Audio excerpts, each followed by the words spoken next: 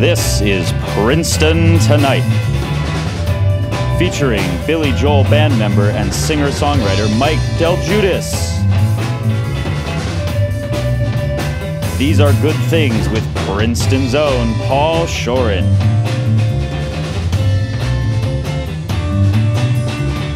And your host, Jordan Salama. Welcome to Princeton Tonight, everybody. I'm Jordan Salama, and we have such an exciting show for you today. Our guest has an unbelievable story. He's done so many different things, from writing his own music to starting a hit tribute band, and now he tours with Billy Joel himself. Here to talk about his unique career is the very talented Mike DelGuidice. Mike. Great. How are you? Mike, thank you so much for being on the show. It's so great to have you. You're an all-around amazingly talented musician. I'd like to start about your beginnings. You're self-taught, which I just think is unbelievable. Can you please talk about that? How did you get started in music? I got started, I was basically heavily influenced by music from my father and my brothers. They both, everybody listened to different kinds of music in the house. My brother was the rock guy. My father was more of the Elton John, Billy Joel guy. So I got to grow up listening to a lot of great stuff. So I always kind of had a love for music. And you took lessons, but you found out that that wasn't exactly your thing, so you kind of like took your own path to learning this. Is that correct? Yeah. I wanted to get right to learning songs. I was on the guitar, so I heard Smoke on the Water, and I was like, I want to play that. The songs you hear on the radio. Whatever I liked, I really wanted to play. Right. And he's the guy sitting there teaching me, and every good boy does fine, and all this stuff, and reading notes, and I'm like, and that's not what you want to do. Nah. So at what point then did you start playing Billy Joel music? That probably started in high school. I used to just sit in the music room and in between classes, or even during classes that I should have been in, instead I was in the music room practicing. But and I would just sit there and kind of just play and learn stuff, and I used to start singing Billy stuff, and then a couple people would walk down the hallway and they'd be like, "You sound like Billy a little bit," And this was like a long time. I was young. Right. But I knew then it was Elton and it was Billy. It was those kind of guys on the piano anyway that I wanted to be like McCartney too, another one. So this is how it kind of started. Yeah. And then I'm curious as to, at what point does this turn into the desire to create an entire tribute band around an artist? Some people like to play the songs, but then it's a whole different level when you create Big Shot, which was your call. Well, I mean, so much happened between, high school and Big Shot. There was just so many ups and downs. I was usually trying to get my own music out. And then in the process of doing so, I also needed to make a living. So right out of high school, I started learning the piano, and I picked up a piano bar gig at a place called Port Wind Restaurant in Port Jeff. And that was my first real gig, and I was actually still in high school when I did that. And once I realized I could make, I was making probably back then, it was $150 a night. Wow. So, that's not a bad living for a high schooler, playing what he wants to play. That's great. It was great, so I knew. So let's talk about then Big Shot now, because the band's rise has been phenomenal. I know it's been around for quite a while at this point. 16 years now. 16 years of Big Shot. And you've developed kind of like a cult following in Long Island, I have to say. Like, there are just people who are enormous fans of everything that you do. These places just get filled with fans that want to come and see Big Shot. And it must be an amazing feeling for you. Yeah, it's great. I mean, listen, whenever it could be worse, people could not want to see me. So not want to, even come down. And the band is always great. I always have a great bunch of musicians too, so I credit a lot to them. I'm surrounded by really talented people. So, and the musicians in Big Shot were kind of how you got your big break with this special story about Billy Joel. Yeah. Can you please talk about how that happened? I made a move in my band, and Tommy came in. Tommy Burns, the guitar player for Billy Joel for 25 years. And when Tommy came in, we became really, really tight. So we became good friends. So just having him around, Chuck Berge came in, and that's Billy's drummer. They were all around. Everybody was kind of, intermixed between Billy Joel's band and Big Shot. There were certain nights we did corporate events out in Palm Springs where Billy's whole band was there, and I just sang. You were the lead man. Yeah. So the more we developed that kind of relationship, Billy decided he was going to go out on and do this Europe run, run in Europe. Earlier that morning, I got a phone call from Tommy, and he said, he asked me, like, "Do you have a passport?" And I was like, "Why are they asking me if I have a passport?" So I started to get a little excited, but I thought maybe they were going to take me on the road to just do the sound checks, and still that would have been a lot of fun. So I'm like, yeah, and then all of a sudden, before you know it, the stuff on guitar. And I was like, yeah. So I got a guitar in my hand. I'm in the back room. I'm working on some songs. Like frantically, like, and oh my God. And Oh I know God. he's showing up in like 20. Well, Billy's going to be here in 20 minutes. So here's his guitar, and you know. Now I'm transposing in my mind from the piano to the guitar chords, and you know, and I'm like, all right, I could do this. Like I just said yes immediately. I didn't want to, you know, act like I didn't. No, even if I didn't. Of course. You know, fake it till you make it kind of deal. And I guess it was already in the cards. It was already it was already planned out, but I didn't know it. Yeah. They were like tricking. Yeah, they were all tricking me. Yeah. So they had already at that point had my passport, had my everything was already being, my work visa, my everything was like done already. Right. So he's like, I got to talk to Mike. So I walk over on the side with him, and a couple other people walked over to talk with us also. And he's like, no. Let me talk to Mike alone. And I was like, oh God. You know. Had you not met him before? I met him.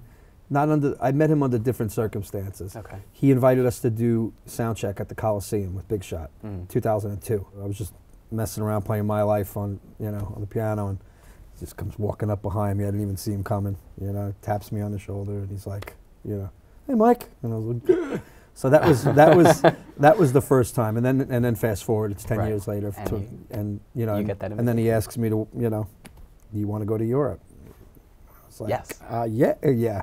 I said something else, and I can't, you know, but yeah. You can't repeat it on this show, no. Right, and now here you are. Yeah, so you're touring, but you also have your own music, and I think it's really important that we want to talk about that. You know, switch gears, talk about your solo career. You are finding a balance, right, where you can tour with Billy Joel and write your own stuff, and it's important to talk about that. Is that easy for you? I mean, it's easy to write. It's just never easy to complete a project. It's, you know, originally wise, because the cover thing does take up, and doing the Billy thing takes up a lot of time, but that's my living. The original thing is always, it's always a passion, and it's always something that I want to do. You always want to be your own artist. You have albums out, and it doesn't, like, does it get better than this? I don't understand. Like, you have albums, you're with Billy Joel, you're opening up for Nassau Coliseum, you have My Street and Miller Place, these two albums right here. And can you talk about them? Yeah, Miller Place was my first CD that I put out. It's basically a collection of a lot of demos that I had recorded. It's basically like almost like a basement kind of deal. Different studios, there's a couple really good studio recordings, a couple ones are from my house. But all the earliest stuff that I'd written, I wrote a chunk of the material that's on both of these records back in probably 2001. I had a really productive year that year, and all I did was write. I filled up tape recordings of just hundreds of songs. And you finally got to make them? And finally got to make them. So Miller Place is first. My Street was recorded in 2011, so I did that recently. Did that at Cove City. This is Richie Canada's studio. Richie's Billy's first sax player, his original sax player. He's got a studio in Glen Cove. Yeah. And yeah, really proud of both of them. All right, well, this is super exciting. It sounds like you're truly living the dream. You have a lot of exciting plans for the future. I'm sure you're going to come out with new songs. Yes, another EP on the way. Another EP on the way. What's it called? Do you know? Don't know yet. Don't know yet, but look out for it. Yeah, everybody look out for it. Absolutely. Okay. So this is super exciting. Everybody on our show knows how talented you are. We're so happy to have you. So thank you so much for coming. Thank you very again, much. Mike. I appreciate it. Really great to have you. Thanks so much. Mike DelGuidice, everybody. Stick around, because after the break, we will have a quick sketch. But after that, Mike will be playing in the studio an original song called Days of Old. You can't miss it. Stick around for more with Mike DelGuidice and Princeton Tonight.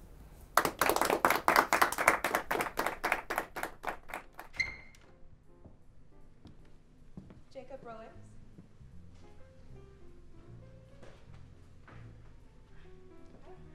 How are you?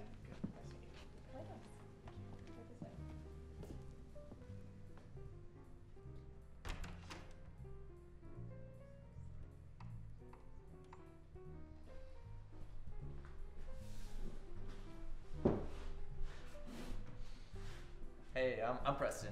Hey, I'm Ernest.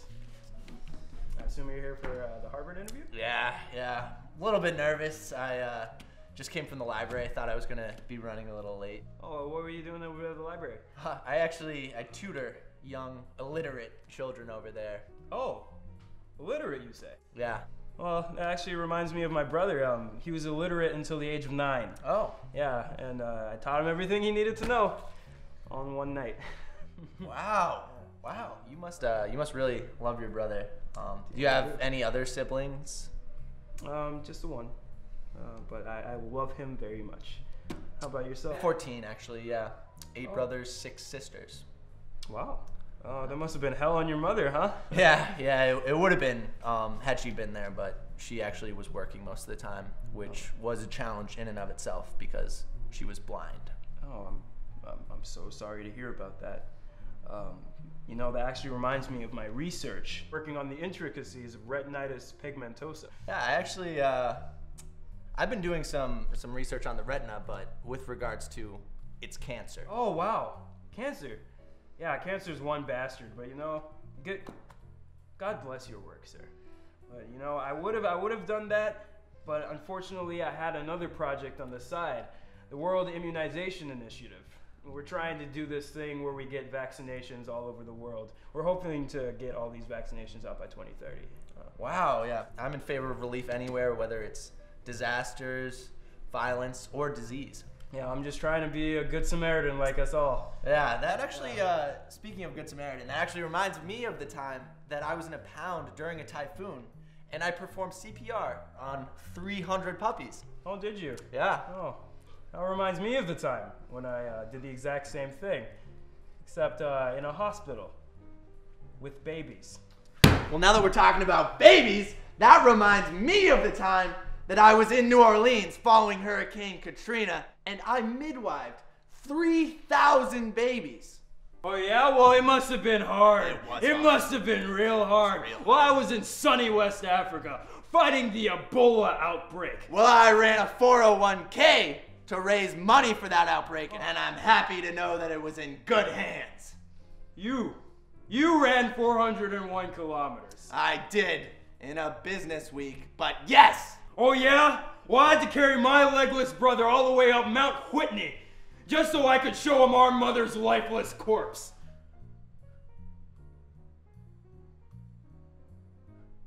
You call that an accomplishment? I crash landed a 747 into my own house, saving hundreds, but eviscerating my entire family. Well, if you've only crash landed 3 747s, then why are you even applying to this fine institution? If you think that's the only thing I've done, you've lost your mind. Ever heard of the Electoral College? Thomas Livingston III? Hi, Mr. Livingston. How's your father? Rich. Right this way.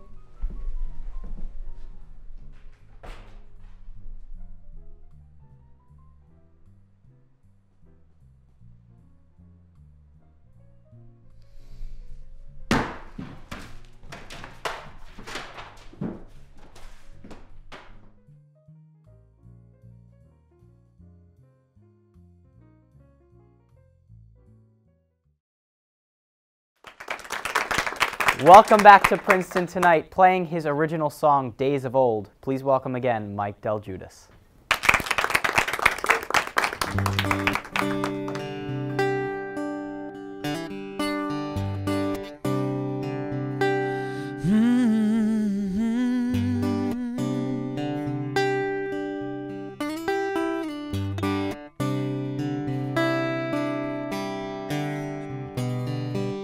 If we tried a little harder,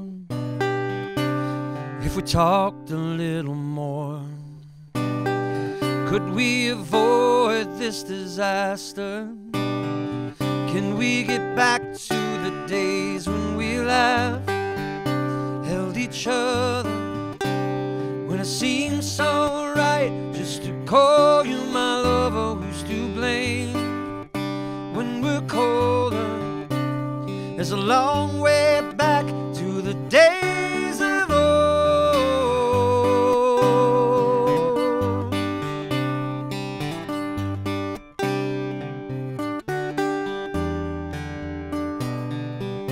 If I was a better father, could I have done a little more? But in the end, there's nothing better going back to before, when we laughed, we cuddled, when you were first and there weren't any others. Who's to blame when we're older? Can you take me back to the days of old?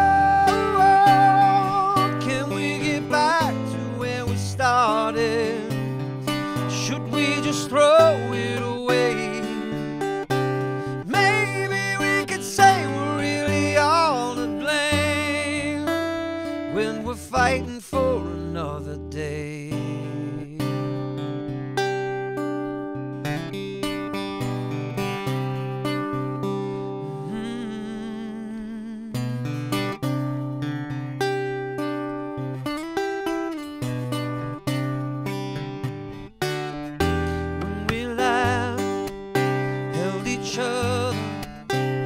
It seems so right just to call you my lover. Who's to blame when we're colder? It's to take me back to the days of old, when we cuddled, when you were first and there weren't any others. Who's to blame when we're older? There's a long way back to the days of old, when we cuddled, when you were first and there weren't any others. Who's to blame when we're older? Can you take me back to the days of old?